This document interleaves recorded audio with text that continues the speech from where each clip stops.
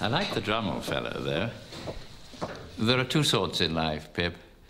Beaters and cringers. He's a beater, there's no doubt about that. Likes to throw his weight about. Excellent.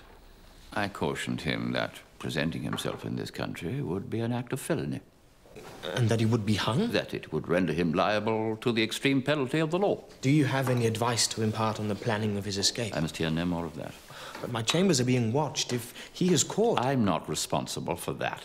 Well, what of your responsibility towards your client? You are, after all, his agent. You will kindly inform him there is still a balance outstanding.